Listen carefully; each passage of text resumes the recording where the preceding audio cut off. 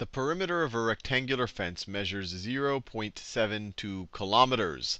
The length of the fenced area is 160 meters. What is its width?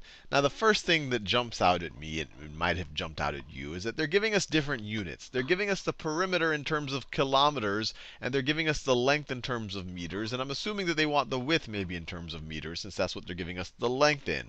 So what I want to do right from the get-go is just convert the perimeters into meters. So we have the perimeter, and I'll just represent that with a P, is equal to 0.72 kilometers, which I'll write km for short. Kilometers, 1,000 meters. That's what the prefix kilo means.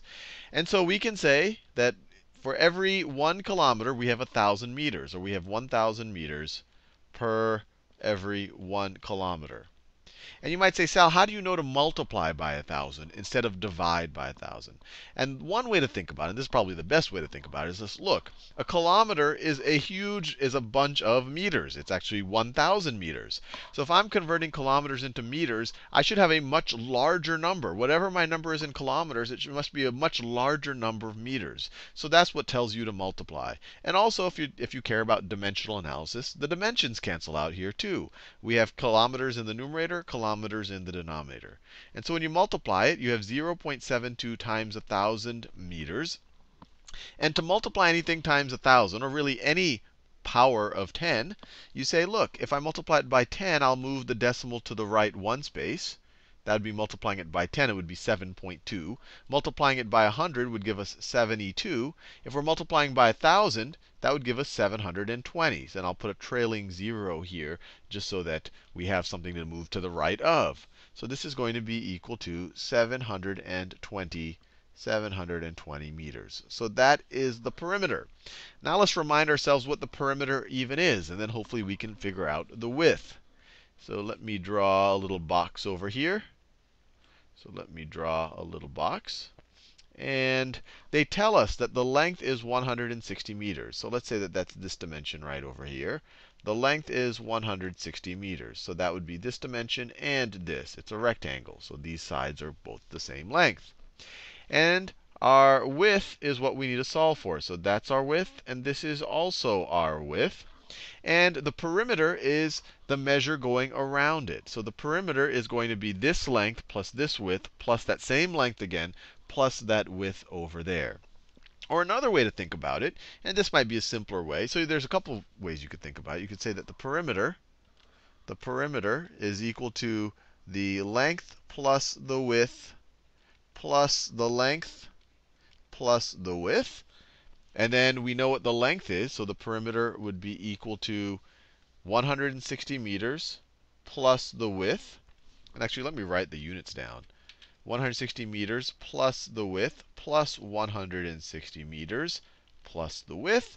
And then we know what the perimeter is. That's actually 720 meters. So 720 meters is the perimeter. So you would get 720 meters is equal to 160 meters plus the width plus 160 meters plus the width. Now, there's a bunch of different ways to solve for the width. One way, you could just say, look, if I just have the width plus the length once, that's going to add up to half of the perimeter. So if I just go halfway around, the rectangle, that's going to add up to half the perimeter. So if I take my width, which is w, plus my length, which is 160, plus 160 meters, this should be equal to 1/2 of the perimeter. This should be equal to 1/2 times our perimeter, which is 720 meters. Or you get width plus 160 meters is equal to 1/2 times 720, or 720 divided by 2, is 360 meters. And so now you have a situation where we have the width plus 160 meters is 360 meters.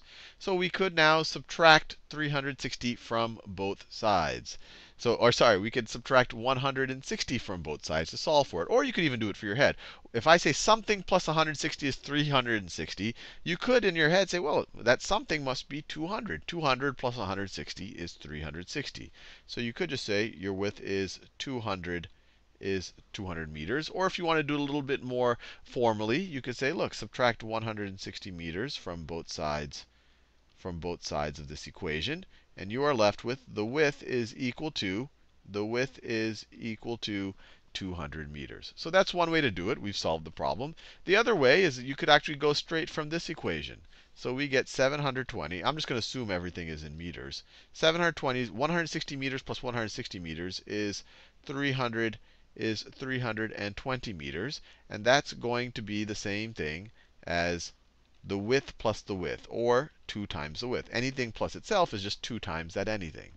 Now, if this plus 320 is equal to 720, you could do it in your head. You could say, well, look, what plus 320 is 720? Well, this thing must be equal to 400. Or you could do it more formally and subtract 320 from both sides of this.